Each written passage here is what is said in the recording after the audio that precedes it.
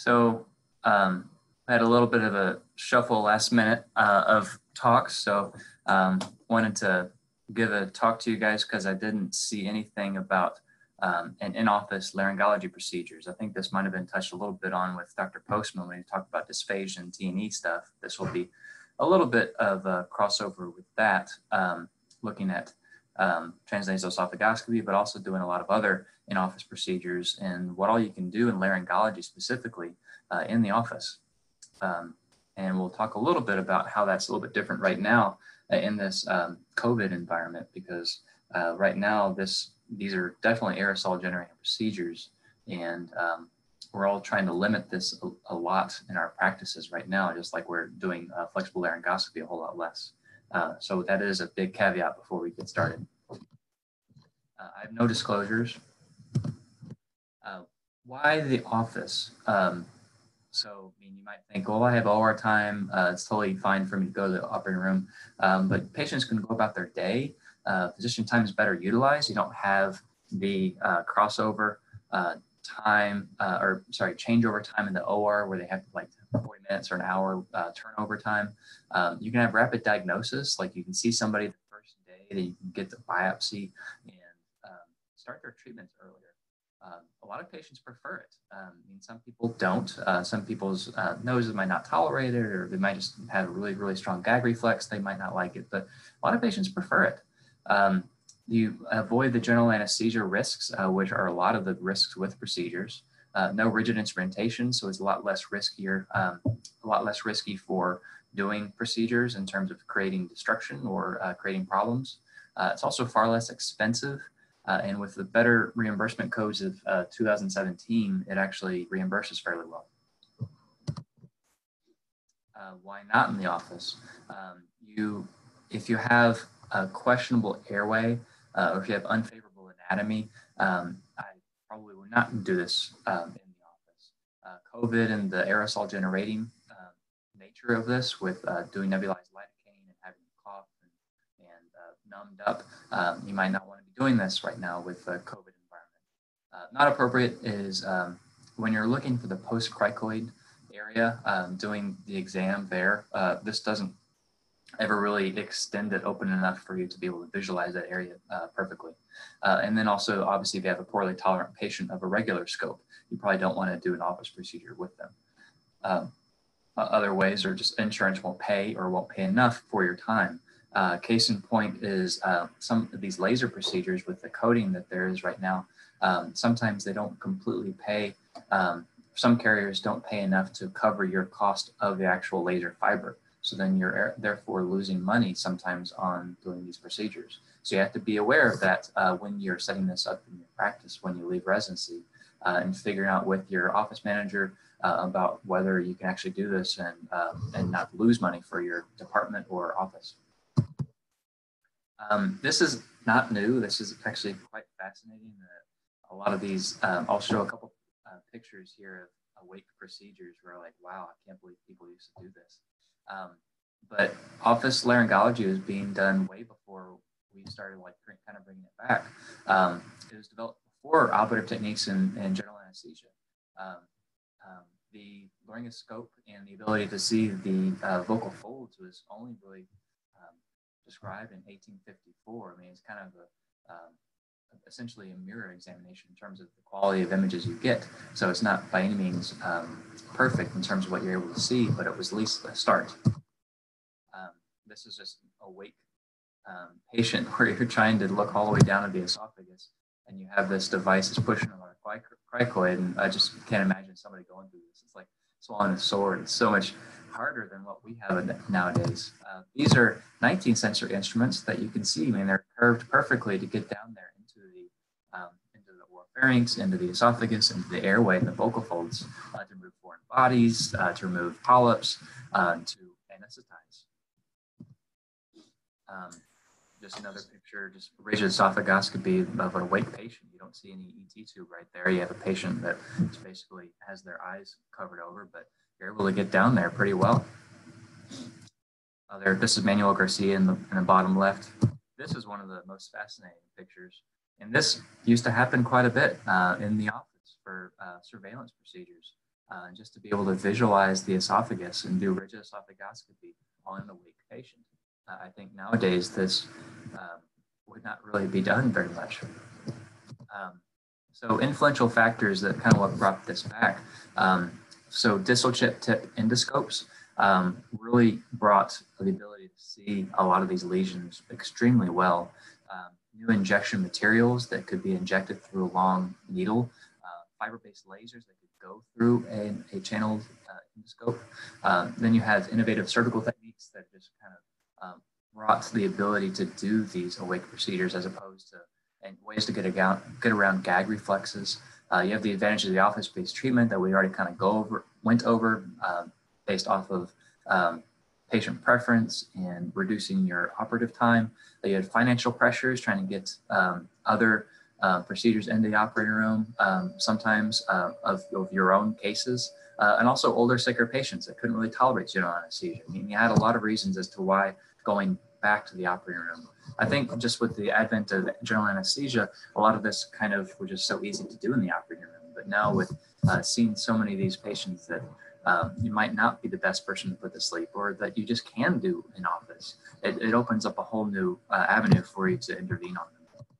So what are the procedures we're going to talk about? T&E, transnasal esophagoscopy, biopsies of lesions, tracheoesophageal puncture, secondary, obviously, dilation of strictures, an evaluation of esophageal foreign bodies or airway foreign bodies, airway evaluation, and also within airway evaluation, steroids in the subglottis. Also, delivery of flexible lasers. You have all types of laryngeal injections. I mean, anything you can kind of think of. Botox, steroids off of your augmentation substances, whatever you think of. Basically, the only thing I can't do is fat. I can't inject fat with an awake patient. Dilation of airway stenosis in some patients, in some centers, definitely steroid injections. And placement of pH probes and those HRM procedures. So safety, this is very safe to do in the office. I mean, with 700 T&Es that were done back in like early 2000s by my former fellowship director, Dr. Postma, out of 700 T&Es done, only 2 cases were aborted due to self-limited vasovagal episode. I mean, it just basically the patient couldn't quite tolerate it for just a couple minutes. I've had a couple of these in my own practice.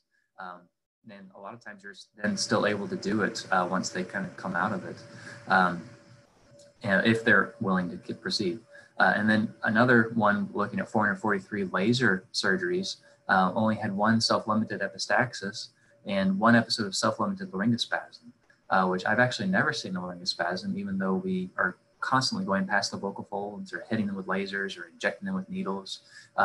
It's actually fascinating to me that I haven't seen that yet, luckily. I've had 1 person in my own practice that had an asthma exacerbation after I injected lidocaine. I think that is because she wasn't able to feel the breaths coming in. I didn't realize how bad her asthma was.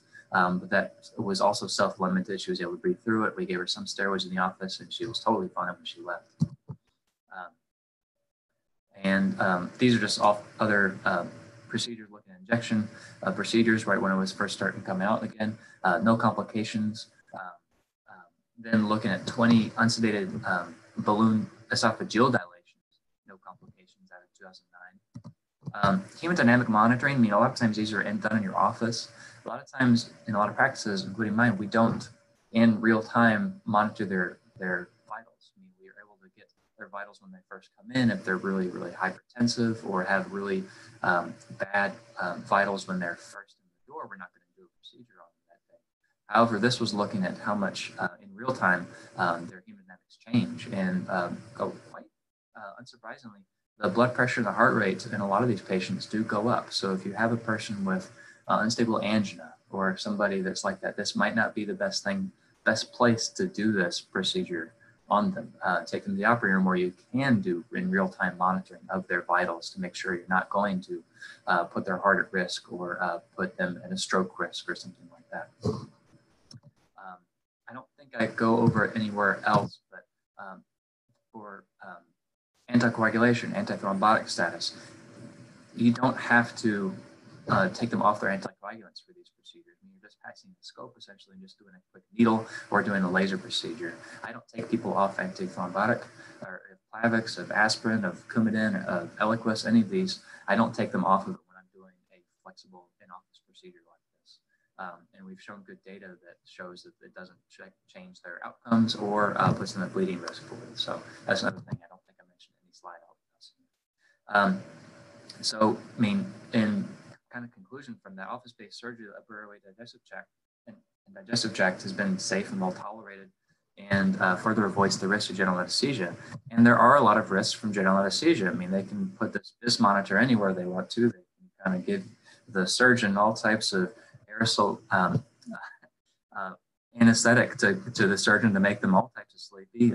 Some of the residents here at our institution and another institution might recognize this doctor here. But again, no sedation is done in the office.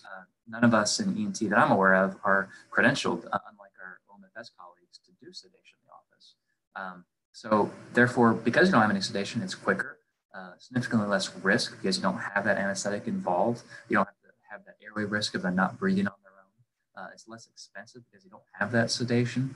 And patients like it because they don't have that haze after the anesthetic where they can literally just go right back to work if they want to, or go back to taking care of their loved one at home, or drive themselves home and not have to come in with somebody else as their driver. So for the anesthesia for these procedures, it's all about the nose. So topically numbing the nose, topically numbing the back of the pharynx to be able to get in there. Really, it's minimal pharyngeal stimulation, especially talking about transnasal esophagoscopy. So we don't actually even numb the pharynx. We just do the nose for transnasal esophagoscopy.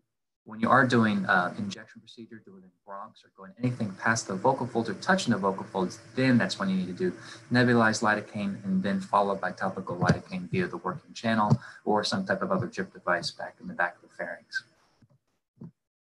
And before I get too far into this, just let me know if you guys have any questions or want me to stop at any part of this if something doesn't make sense.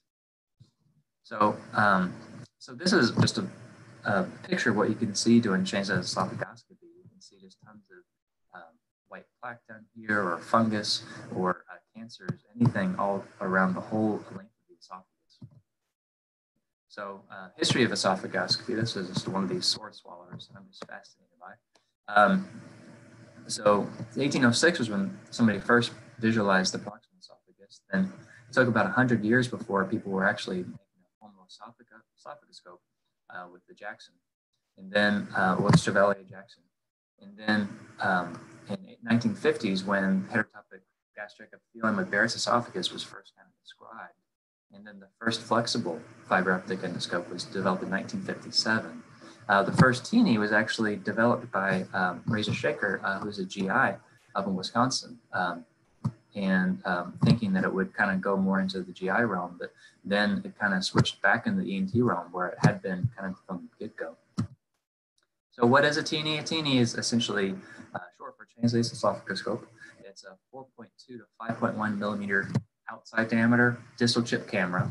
It's not something you can look through. It's something you have to hook up to the tower. It's most of them are 60 centimeters long. They used to make a 120 centimeter long variety, but it was just so hard to handle, especially for the office. So 60 centimeters is able to get you into the stomach on virtually everyone. Might not let you retroflex on some of the taller individuals you see in the office, but almost everyone. It allows unsedated exam of the upper digestive tract. So it doesn't typically let you go too far into the like past the stomach or looking all throughout the stomach, but it lets you see all of the esophagus. Provides air insufflation, suction capability, as well as biopsy or whatever you want to do through the working channel. So this is kind of what this looks like, what a EGD looks like, and going down to the smaller teeny variety that's on the far right. This is a outer sheath that you can put onto some of these scopes to be able to kind of be another way that you can reprocess them, so you don't have to technically reprocess them or have another working channel within your endoscope. You can just have this outer sheath that has that working channel, has the suction capability, has the insufflation and water delivery methods through it. But I haven't seen one of these in a while, and I don't use this. I use just the one we reprocess. Why the office for the teenie?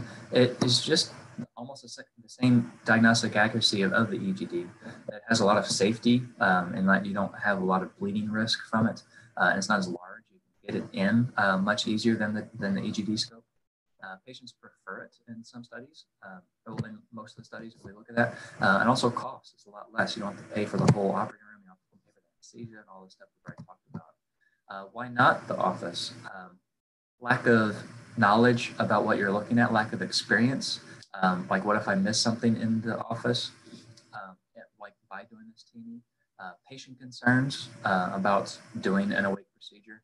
GI conflict. I mean, this is not to be understated too much. I mean, if you have a relationship with the GIs and they don't want you to be doing this or they want to be doing all of it, you do have to kind of work with them to make sure that they know that you are taking care of your patients, that if you see something, you will give them this, and it won't be taken away from their practice. I've worked really well with GIs in the past, as well as here at University of Kentucky, and they do pretty well in terms of interacting with me. I feel like I've developed a really great relationship with GI.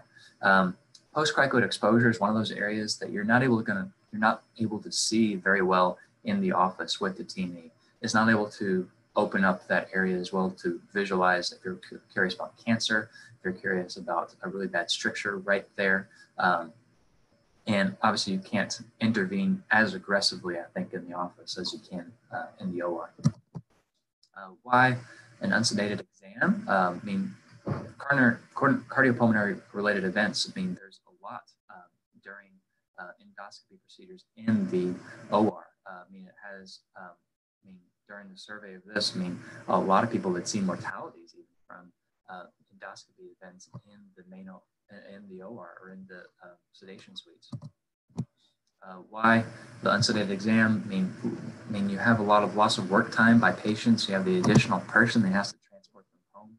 You have that recovery team. You have the sedation team. You have all these other teams that are involved with taking care of the sedated procedure. Looking at them head to head, there's really no significant difference involving the diagnosis of Barrett's esophagus or dysplasia between T&E and esophagoscopy. And in the study, about 7% actually prefer the T&E. There has been one complication within the use of T&E, and that was one case of esophageal perforation.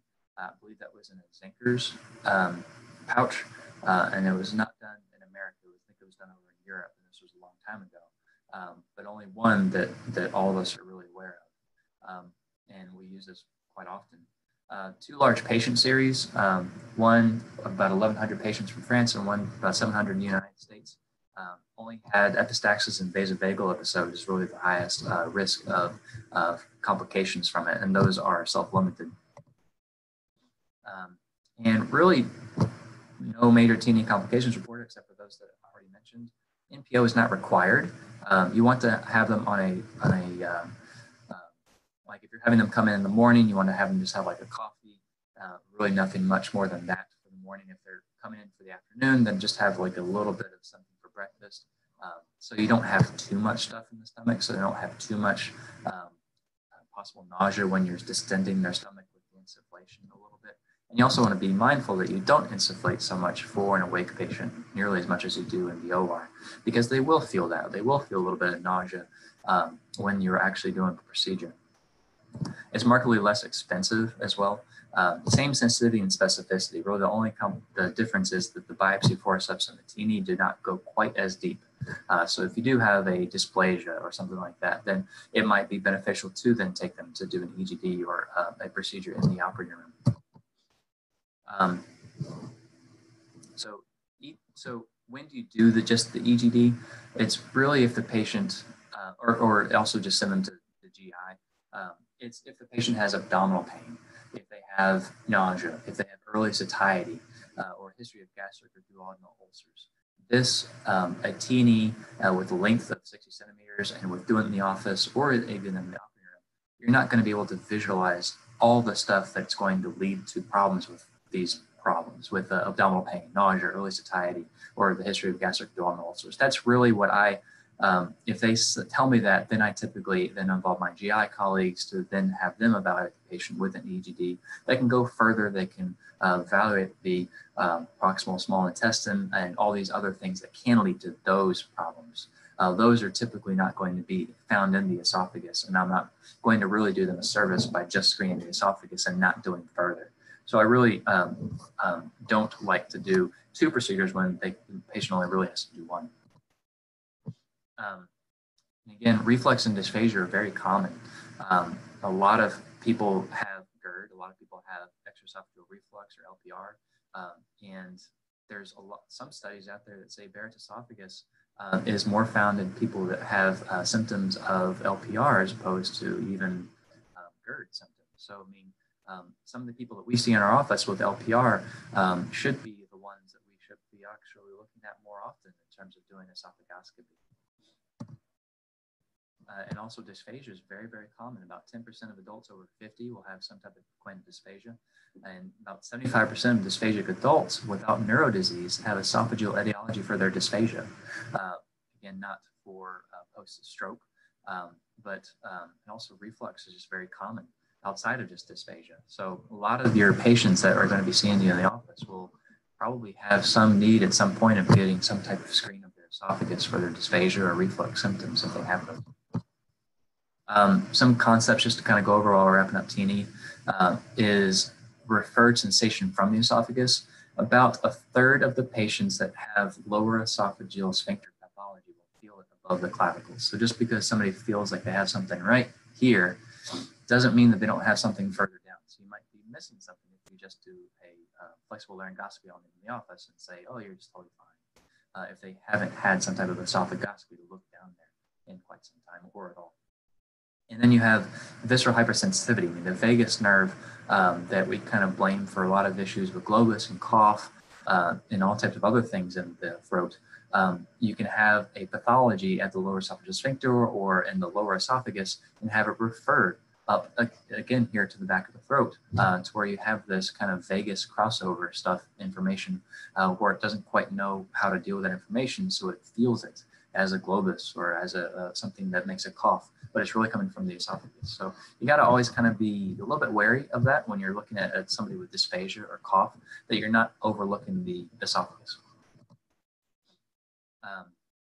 And some other things, just you can use it as a screening exam for reflux or dysphagia or globus. I would caution you on using it for all LPR patients, but somebody who's not responding to treatments, somebody who can't quite get a handle on in terms of what their problem is. Screening and follow-up exams for head and neck cancer patients. This is one of those things that's not completely delineated exactly when we need to do this, but these patients that have head and neck cancers are still at risk for esophageal primaries. I feel like they will at some point be also at risk for esophageal cancers, especially our people that have a history of smoking and drinking. They are also going to be just the same amount of problems with esophageal cancers. And also with the lack of saliva that they're generated after head and neck radiation, they're going to have less saliva that buffers the lower esophagus from reflux. So if they have any amount of reflux, then it might be more susceptible to having adenocarcinoma on the back further after treatments. So all these things to consider. You can do all types of biopsies of lesions in the pharynx, the esophagus, the larynx, the proximal trachea, basically anywhere you can stick the scope, and also evaluation of the esophageal foreign body. Some other procedures you can do with it. You can do dilation of strictures. If you have basically using a Jaguar catheter, you can place the teeny down and place the teeny down, put the Jaguar through it, pick the teeny out, and then put the balloon over, it has to be a wire guided balloon, put it over the Jaguar, and then the teeny follows it, and then you're looking basically like a flexible laryngoscopy view back at the back of the hypopharynx, and then you blow up the balloon while you're visualizing the airway to make sure they're still able to breathe, and then making sure that it's in the postcricoid area and dilating. If you're dilating further down, probably not best to do it in the office. And also in some centers, as well as my own, we don't typically do dilation of strictures in the office because there's a fair amount of them that don't really tolerate it. It's quite a lot of pressure and pain when they're dealing with that balloon. And some people just can't tolerate that at all. So this is just a picture of Barrett's esophagus. Barrett's esophagus is, you can visualize it by doing, just by looking at it, but you really have to do a biopsy to truly get a diagnosis of Barrett's esophagus, and you have to have goblet cells that are inside the biopsy specimen of the esophageal biopsy. Just another picture of Barrett's esophagus. Other things you can see when you're doing a T&E is Barrett's, like I talked about, candidiasis, fungal infections, very common actually in patients who already have dysphagia and are not swallowing as much. Eosinophilic esophagitis, this is very common, especially in kids and adults who have food impaction problems. It's the most common reasons why people will have that. You can find a diverticula, not just zinkers, but also just esophageal diverticula. Traction diverticula further down, and you also find hiatal hernias. So, in general, the T&E is where you can use after you've done a flexible laryngoscopy. You just numb up their nose a little bit because the scope is just a little bit larger, about 0.8 millimeters to 1 millimeter larger. So you topicalize their nose about 10 minutes. You don't do anything to their back of their throat. You pass the T&E scope through the larger side of their nostrils. Then you just have them just sit back in their chair for a good 5 minutes while you're doing it. You go to the postcricoid area, then you have them swallow, and then you just pass it like you would a typical NG tube or a Dahlbach tube. And then you go down fairly quickly down to the stomach. You try to retroflex back there, and then you try to take a look as you're coming back to look at the lower esophageal sphincter area, look for see if they have a hiatal hernia or Barrett's esophagus. You take biopsies. They don't feel the biopsies so much when you're taking it. It's really when you get more proximally that they actually do feel it somewhat. So you've got to be mindful of how close you are up to the top of the proximal esophagus, but they're able to tolerate it just fine once you're in there. And then once you're done, you're done. You can send the patient home on their way. Again, no problems if they're on Coumadin or Plavix for any of these. Let's just talk about the head and neck cancer follow-ups. High rates of esophageal pathology after radiation. So again, ideal timing is not quite known for T&E about when we should be looking at that or outcomes of actually taking a look. So switching gears here a little bit for upper airway stuff. So this is, if you're doing upper airway evaluation past just flexible laryngoscopy, you then need to start talking about doing some topical lidocaine. This you can use to evaluate the larynx, the trachea, even the bronchi, or even secondary bronchi. You can do it upright, which I think most ENTs will do in the office. You can do it supine like the pulmonologists do, but most of us, I feel like, do it upright. It's pretty dynamic, so if you have anybody with tracheal malacia, it's perfect to do it awake because then you can actually see what amount of problem from their airway is actually coming from their dynamic tracheal malacia collapse. It's great to do prior to decannulation or failed decannulation or following airway surgery for if you're following for symptomatic stenosis or tracheal stenosis. Got a video here. Let's see if this plays well. So this is from my last days in fellowship. This person has already been numbed up.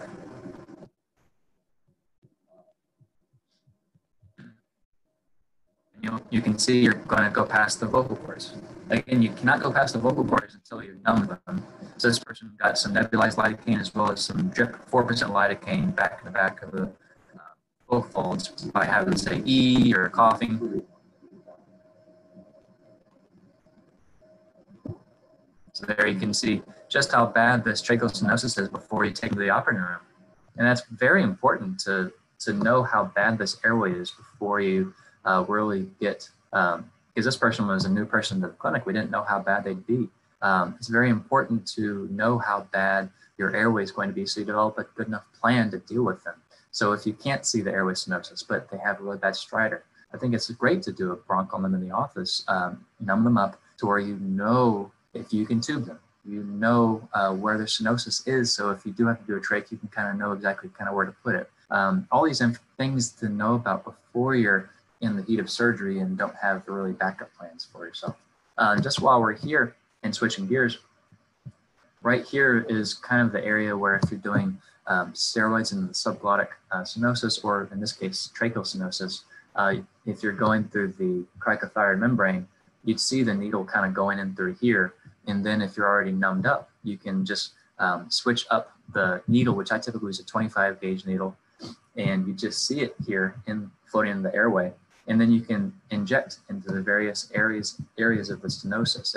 If it's a little further down, like the tracheal stenosis, you can go a little bit further down than the cricothyroid membrane, even below the cricoid, if you really need to get to that stenosis, because I don't think it could go in this patient. But that's something we're doing more often. After a study by Franco up in Boston, where he found that injecting steroids in the office to idiopathic subglottic stenosis patients improved 13 of his patients, roughly equivalent to the OR dilation in steroids. So that's something that a lot of centers, including mine, were starting to do more steroids, both pre as well as post intervention in the OR, to help kind of maximize what we're doing, and also for these autoimmune or idiopathic subglottic stenosis, getting pretty good results in trying to prevent them from coming back to the operating room, which I think that's definitely one of those things that's fairly easy to do in the office, because it's not that much more than just doing a flexible laryngoscopy exam on them. So one other great thing about doing this in the office is you can do, and doing it on the tower, is that you can do a recorded exam and go slow motion on seeing what it actually looks like. So some of these patients that you're not really able and don't want to do bronchoscopy on, you can still do a recorded exam on them with these distal chip scopes and just get a quick half-second view of their tracheal stenosis or their subglottic stenosis, to at least get a feel for what it is before you take them to the OR, or before you do the numbing lidocaine, before you do the actual procedure, just so you know how bad of stenosis they are, or if you even want to do a steroid injection or another procedure. If you're able to freeze frame everything. You can't palpate the arytenoid very well, so if you're curious about the vocal fold, the arytenoid ability to move, or if it's fixated versus paralyzed, it's not best to do this in the office. You probably need to go to the operating room. So switching gears a little bit, you can also do a secondary TEP. And this is also done if the primary TEP is not done by the surgeon at the time, or if it's like a salvage laryngectomy and they didn't want to do it at the time because there's a flap in that way. And also, if the patient is not able to do esophageal speech, or not able to do the electrolarynx, which a lot of patients don't really prefer those methods, or if they have just prosthesis dislodgement, you need to have something else done there. In a good study out of about 13 tough TEPs that were unable to do in the OR, had a 100% success rate in the study done by my former fellowship director, Dr. Postman. So, I mean, it's fairly easily done. We'll show a little video here in a second. It's great also for patients with significant medical issues that you don't want to take them to the OR, or if they just have really bad anatomy in the first place, to bring them there. Or maybe they just don't have any neck extension whatsoever. It's perfectly good in the office. Also, there's some questions about whether you can have improved sizing. So with doing a secondary TEP and doing this in the office, there's some data that you have less prosthesis length change because you have less edema of that common wall when you're actually doing the procedure itself, because you're just doing basically a cell linear technique. So this is kind of the POA introducer set that we use. I mean, it's essentially what you use from the from doing a cell linear like central line. Let's see this video play. So you've numbed up there the area where you see the where you'd like to have the TEP, where it's easy for the speech pathologist to visualize it. You're then passing this guide wire while having the T&E in there, and maybe having a little bit of insufflation.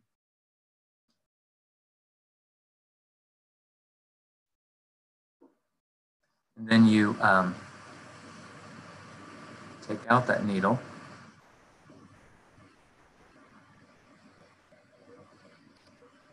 And you're able to dilate that area.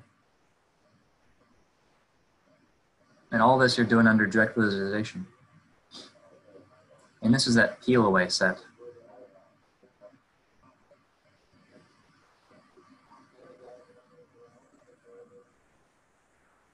And typically, I like passing a red rubber catheter during this and not actually placing the actual prosthesis, just to let the area just kind of settle down so you know exactly what prosthesis they need to have when they come back in a week or two.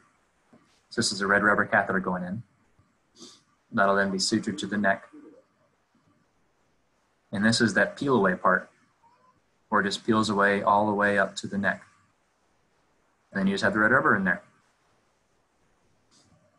And you can see it's right there where you want to have a TEP that's easily accessible by the speech language pathologist, whoever's dealing with it. So pretty safe and simple. It's very effective, very well tolerated by patients. Once you numb up that skin right there, there's not that many areas where the patient's not able to handle it. Obviously, you have to have a nose that's able to tolerate the T&E scope to go down, but that's pretty much always the case. It's far less expensive than going to the operating room as well. So switching gears a little bit to vocal injections. So this is done a lot of ways. You can go trans-thyroid, you can go cricothyroid, which that image right there is a little bit off, because a lot of times we go from the midline, and then thyrohydrate approach, and also per-oral technique. Not all patients will tolerate per-oral technique, but the advantage is it's very versatile and precise, and it kind of mimics what you'd see in the operating room. So I feel like it's pretty easy to master once you get it. Thyrohydrate approach is through a transcervical injection through the thyroid space right above the thyroid notch right here. You can visualize the needle in the airway, and it basically comes out right at the petiole of the epiglottis. And it's very well tolerated. This is by one of my residency mentors, Dr. Amin.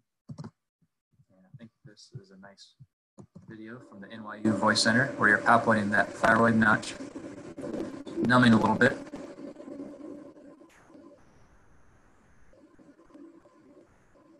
You're just going right underneath the skin. You don't have to go very deep with this numbing at first.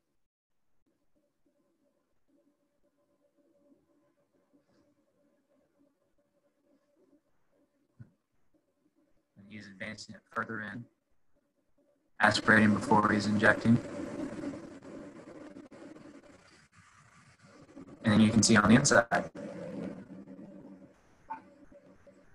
you can see those pooled secretions, so you can tell the patient's already been had some nebulized lidocaine and had a little bit of spray of lidocaine inside. That's typically 4% lidocaine. 2% is typically not strong enough. For this approach, you do have to have a longer needle, so you have to have at least 1.5 inches long, 25-gauge needle. And you can see it just right there through the petiole of the epiglottis.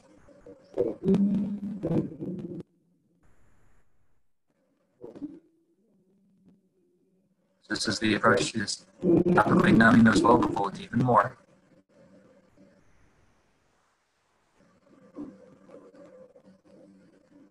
Palpating again. Even more secretions because the patient's even been more topically numbed.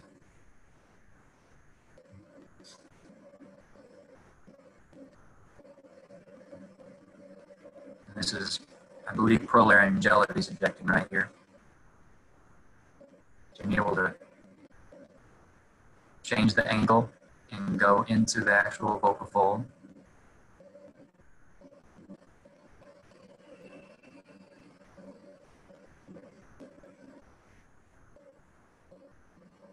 And you can see it plump up in real time.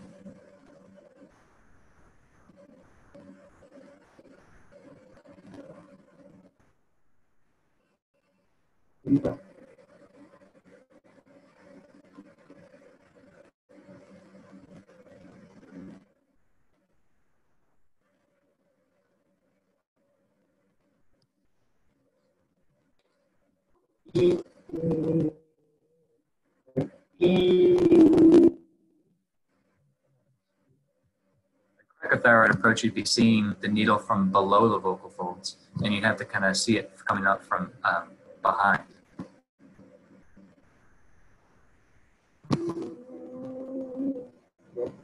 See a little bit of hemorrhage from that, not too uncommon. Now switching to lasers.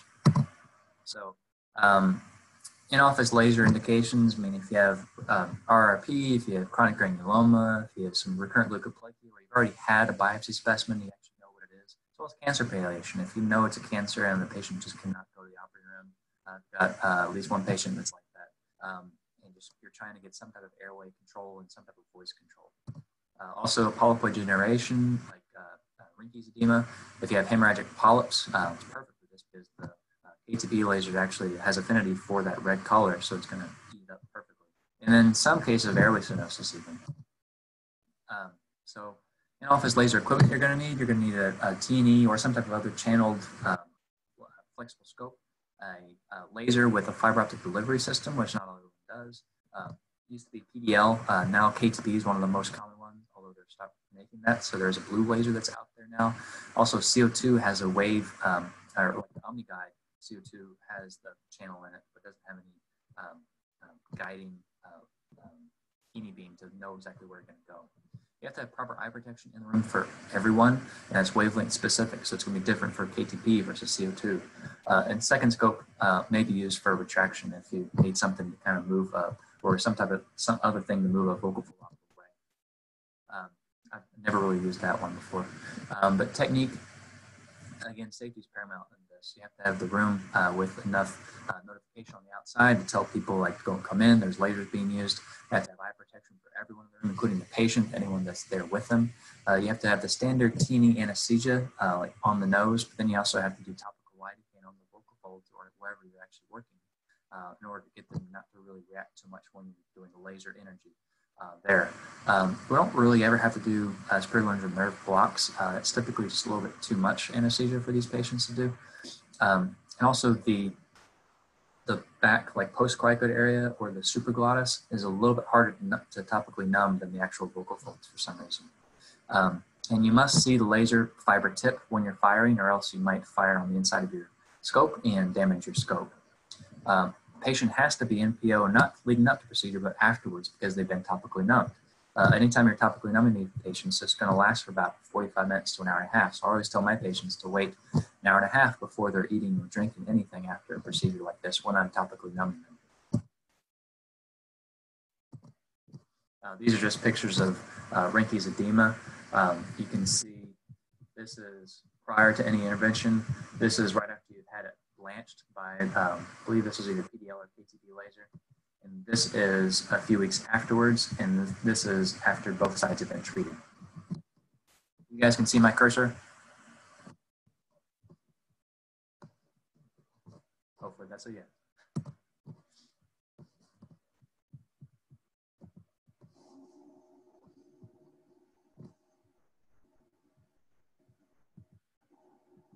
So this is just a granuloma, posterior glottic granuloma that you can get in there with the KTP laser and just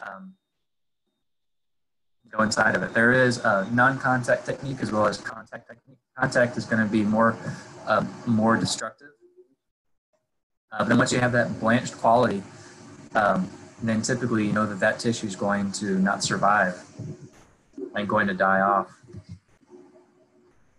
Let's see if there's any other lasering in there.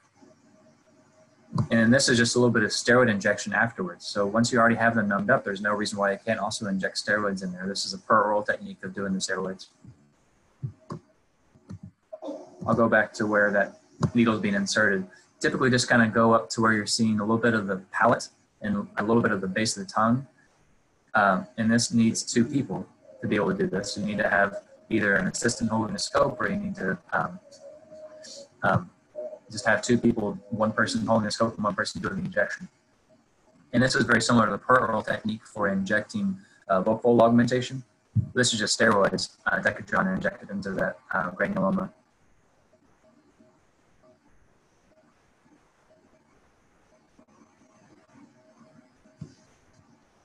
And then done.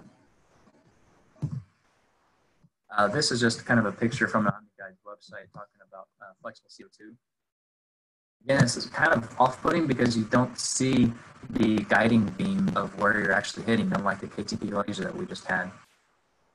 So you're kind of just taking a blowtorch down there and not really sure where the end point is.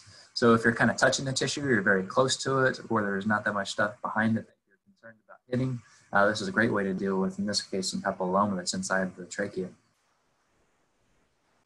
And CO2 is a little more destructive, so you don't see that blanching quality nearly as much.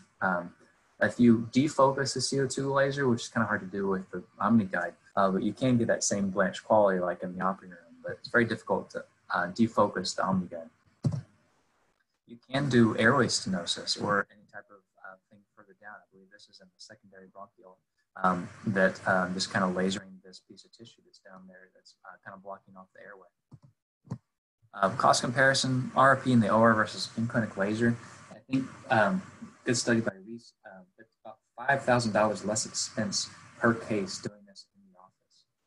Again, like I said, the very first, you have to be mindful of how much you're being reimbursed for these procedures in terms of how much you're actually going to get in compensation for the laser fiber. Because laser fiber, just like the injectables you're going to be injecting for vocal fold injections, those are going to be the main source of your costs. Only limitation for in-office biopsies, which in-office biopsies are not that much different from what we already kind of went over in terms of the actual procedure. But only limitation is that a negative biopsy cannot be definitive compared to OR biopsy. So if you get a cancer, then great. It's great specificity, so it's not going to be diagnosing a false positive for a cancer. But if you get a negative or cannot rule out cancer on the in-office biopsy, you still need to take them to the operating room to get a biopsy. But it's a great way to kind of fast track them into getting treatments earlier if the biopsy is successful.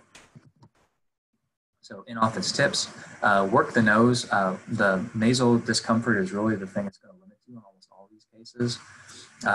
Don't numb the larynx too much, especially with the elderly. They can aspirate and start coughing, and also auto-peeping, like in terms of closing their vocal folds off when they're exhaling, and it kind of makes it very difficult to follow that vocal fold if you're trying to inject it or to hit it with a laser. And sometimes you can overnumb them. You can still cause webs and problems with vocal fold scar if you're too aggressive, especially with lasers, in terms of hitting the anterior commisure or other areas. So you have to be mindful of that. Always talk to the patient. I'm constantly talking to the patient and telling them what we're doing or what's coming up or what I'm doing. Always check the patient position too. Like if you have them completely laying flat on the back of the chair and they're just completely running away from you, just like if you're doing a flexible laryngoscopy, you're not going to get a great image. You're not going to get a great vocal fold injection out of that. Or you're not going to get a great laser if they're in that position. If they're doing a teeny, they can just be laying back and just completely content, just laying back with their head on the back of the chair. I typically have family in the room. Some patients, family members don't like to be in the room, but I like to have them there to have buy-in that what we're doing is what we're doing, and this is how we're doing it. So I always have them in the room, but they also have to have the laser-specific safety glasses if we're doing lasers. The fibers can also go through curved suctions. If you can't put the larger T&E scope through the nose, you can just have a regular laryngoscope that's through the nose and then pass the laser fiber through the same like needle injectors without the needle, and then do it that way.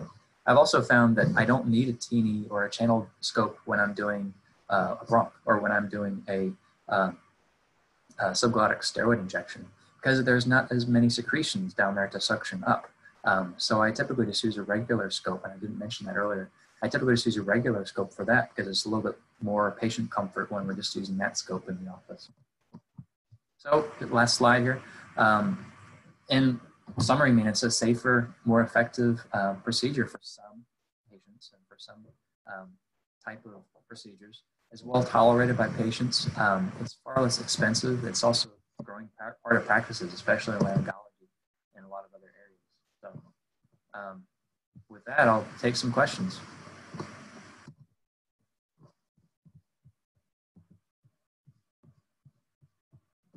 Got one up here.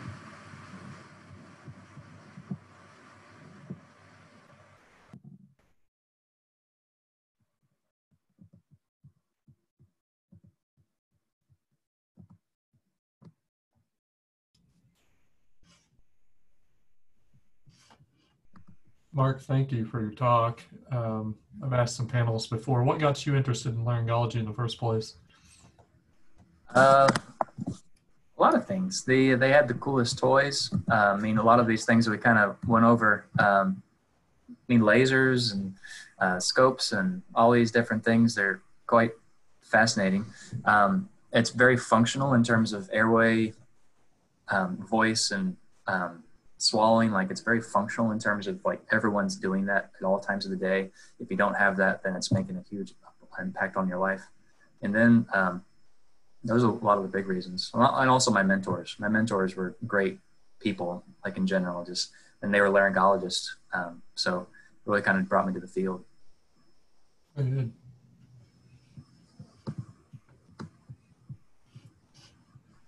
Appreciate you talking again this morning. No problem. And just for people out there listening, we're coming up next. We'll have Dr. Ahmad from Cooper University Hospital talking about some malignant tumors of the paranasal sinuses. And we now on the YouTube videos have 7,000 hits on the dot as of today.